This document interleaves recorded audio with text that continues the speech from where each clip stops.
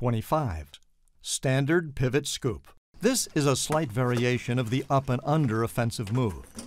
The shooter pivots to one side, fakes the shot, power dribbles, and drop steps the opposite side when the defender is in the air, and then goes in for a scoop shot.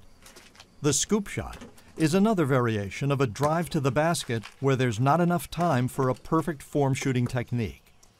When going in for a scoop shot, the shooter should leap straight for the basket, and with an underhand motion, shoot for the basket as if shoveling the pass upwards. Young players should get used to getting off shots in all different situations. Very rarely in games will the other team allow you to set up a perfect, unhindered shot at the basket.